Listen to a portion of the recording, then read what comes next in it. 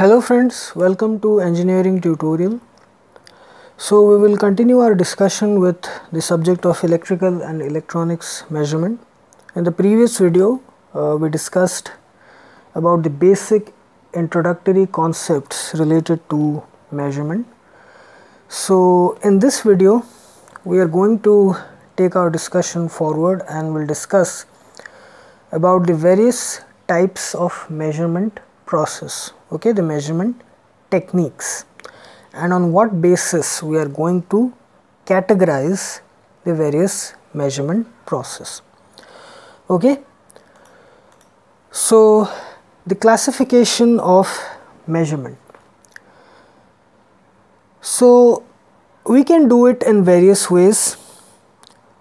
So here we have categorized them in three ways. Okay, first, the method of comparison. Now we know the basic definition of measurement. In the previous video we discussed that measurement basically involves comparing an unknown quantity, an unknown variable, unknown signal, okay, and comparing it with a standard, a reference, okay, of known value. And this comparison happens in the instrument, the device, the apparatus. So the method of comparison, okay, we can categorize the measurement on the basis of that.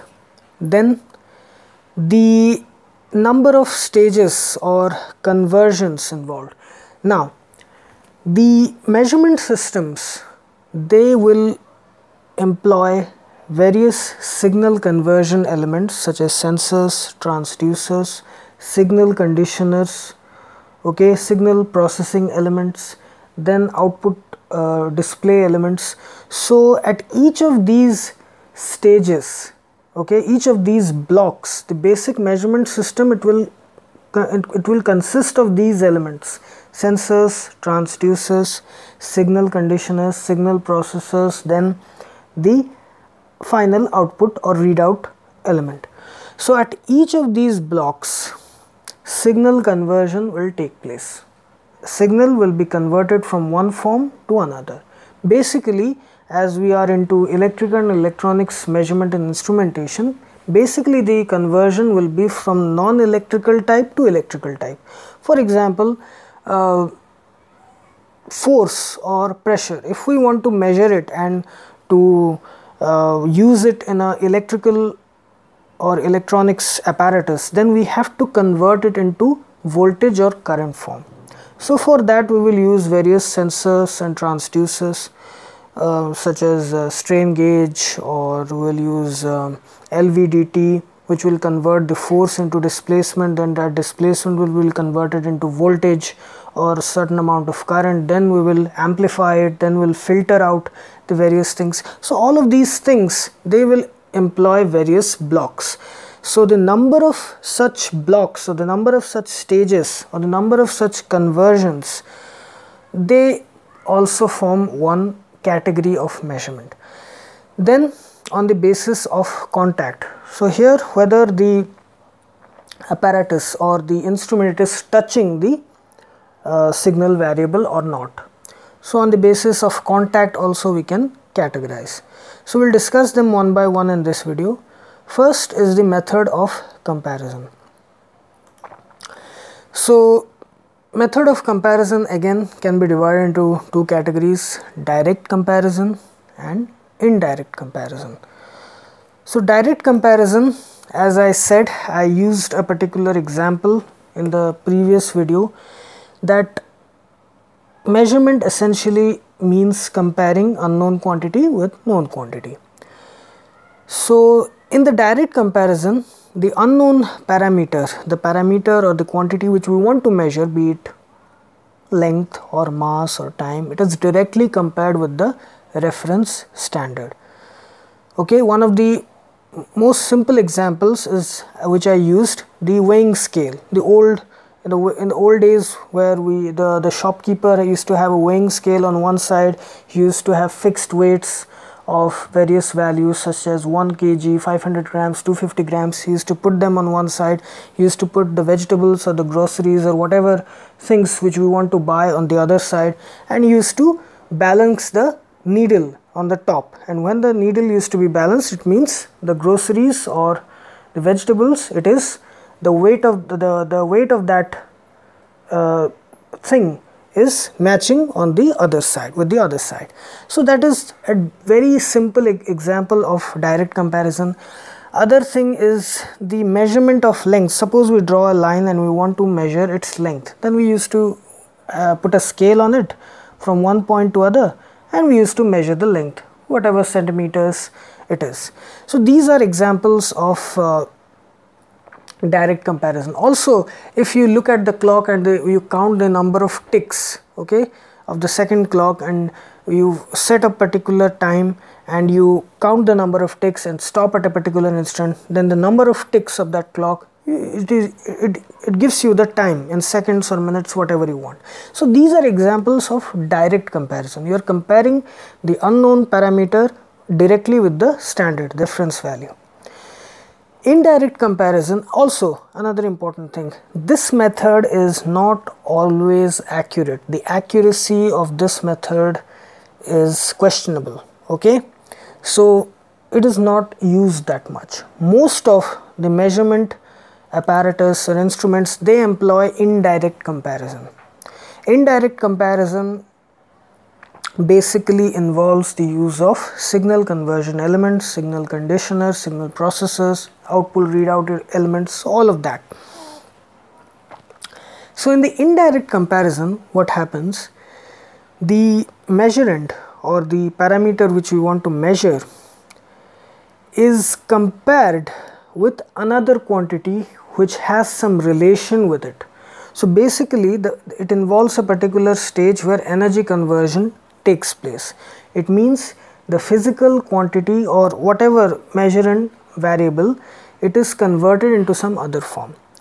Then it is compared with that converted value is compared with the reference or standard. For example, let us say we want to measure temperature. The various measurement systems which are used for the measurement of temperatures, they will employ sensors or transducers such as RTD, resistance temperature detector, thermistor, thermocouple, etc. So in RTD and thermistor, we have already discussed them in the sensors transducers section. You can check out these videos there. So in the RTD and thermistor, the temperature is related with resistance. A change in temperature causes a change in the resistance of RTD and thermistor. So temperature is getting converted into resistance. Then in the signal conditioning stage, we can employ a voltage divider circuit, or we can use a bridge circuit to convert that change in resistance into voltage or current. Then we can perform signal conditioning on that voltage or current. We can amplify it, we can filter out, keep it within a certain frequency range, and we can do a lot of things so that we get an output which is comprehensible. So this is an example of indirect comparison. The temperature is getting converted into resistance, then the resistance is getting converted into voltage or current, and then we can see the value. Thermocouple, in thermocouple, which is based on the thermoelectric effect, the temperature change on both ends of the thermocouple, it produces a certain change in potential, electric potential. It produces a potential difference. So here the temperature change is getting converted into voltage change. So these are the various methods of indirect comparison. Okay, so you understand the difference between direct comparison and indirect comparison. So then is the second, the number of stages or conversions involved.